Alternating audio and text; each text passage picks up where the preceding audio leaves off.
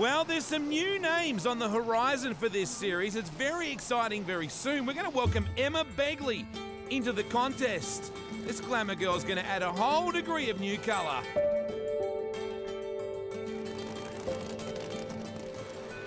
I got into drag racing. Obviously, I've watched my dad since I was a little girl, and it was just something that I was obviously wanted to follow in his footsteps. I started racing junior drags when I was 11, after a long time of convincing Dad to let me get a car.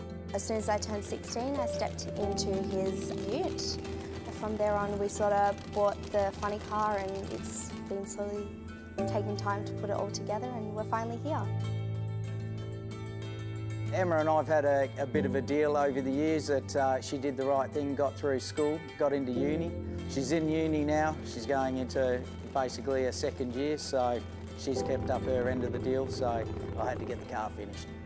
Dad described a lot of what I was going to feel and everything, but as soon as my foot hit that accelerator, it was definitely something you can't describe.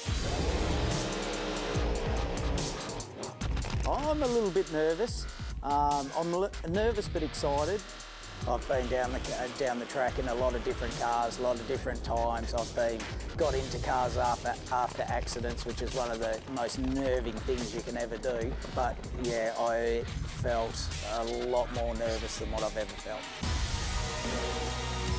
People should do what they want to do, and yeah, that's how I see it. I love racing, and the car doesn't know if it's a boy or a girl behind the wheel. Racing is racing, and it's my passion, just like everyone else that I race with, so yeah.